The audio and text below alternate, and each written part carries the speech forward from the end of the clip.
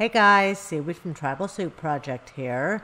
Welcome to another episode of SIMsational. You're watching the How to Cheat series, and today I am going to show you guys how to cheat in order to advance a level in a mountain climbing excursion.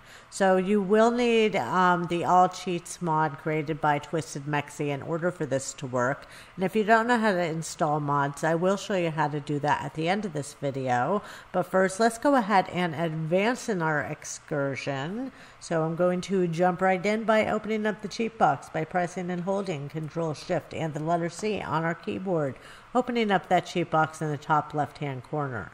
We first need to enable our cheats to work by entering testing cheats spacebar true, and then we hit enter and the drop down has opened up, letting us know that our cheats are enabled and we are ready to go ahead and input the code in order to advance our excursion.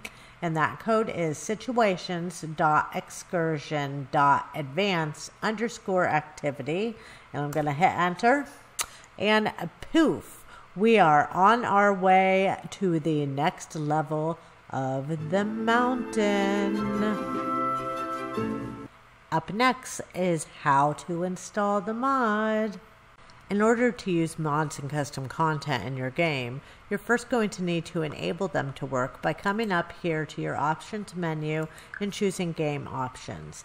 Here you want to click on the other tab and then make sure this enable custom content and mods and script mods allowed boxes are ticked, being sure to apply your changes, and then you are ready to completely exit out of your game and install the mod.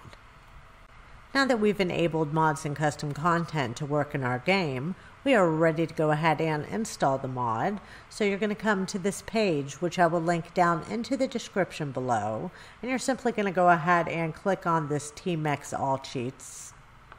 And as you can see down here, the mod has downloaded. So now I'm going to come over here and open my File Explorer, and I'm going to navigate through Documents, Electronic Arts, The Sims 4, and then Mods. Now that I've got my mod folder open, I'm going to come back here to my download and click on this little arrow, and I'm going to select Show in Folder.